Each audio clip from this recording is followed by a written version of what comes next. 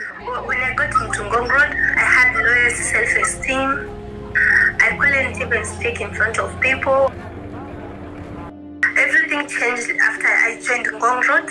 Because they paid my school fees, they bought me new uniform, a pair of shoes, and it made me feel confident when I go in front of people.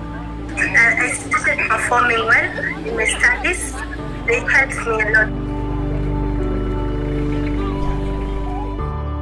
Hi, my name is Paula Meyer, and I'm the founder of Friends of Ngong Road. The mission of our organization hasn't changed since its inception. It is to provide education and support for impoverished Nairobi children so they can transform their lives. Mercy is a great example of a life that has been transformed with support from our program.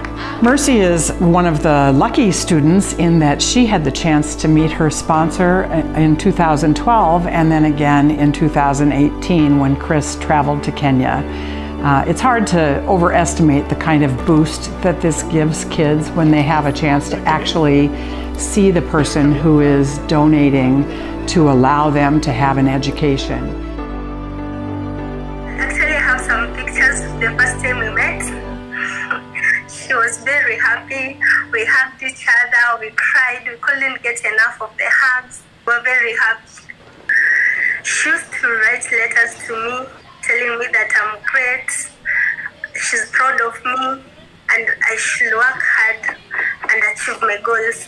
And it made me feel special, having someone that I don't know, and she tells me that she's very proud of me, because I look up to her like she's my mom.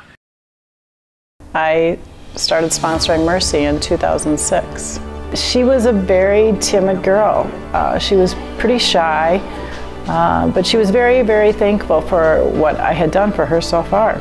Most of my initial experience was just letters, and I'd see pictures, and I would get reports from school or the caseworker as to how well she's doing in school. So as a sponsor, you hope that you can make a difference in this child's life. Starting out in the slums to having a job, I mean, she has broken the cycle, and that's powerful. Mercy, who is now 25 years old and living in Mombasa, is a social worker, and she specifically is helping sex workers get off drugs.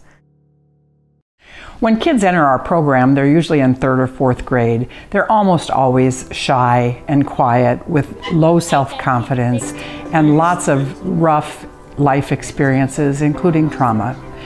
When they finish our program, they have a sense of who they are, a sense of their place in the world, and a job. And in the best cases, those students understand that it's their job to reach a hand back. Helping children transform their lives is only possible because of sponsors and donors who've been so committed to this program over so many years. Wepowerment. Together, we are making a difference. Together, we are making a difference. Wepowerment. Wepowerment. Together, we are making a difference.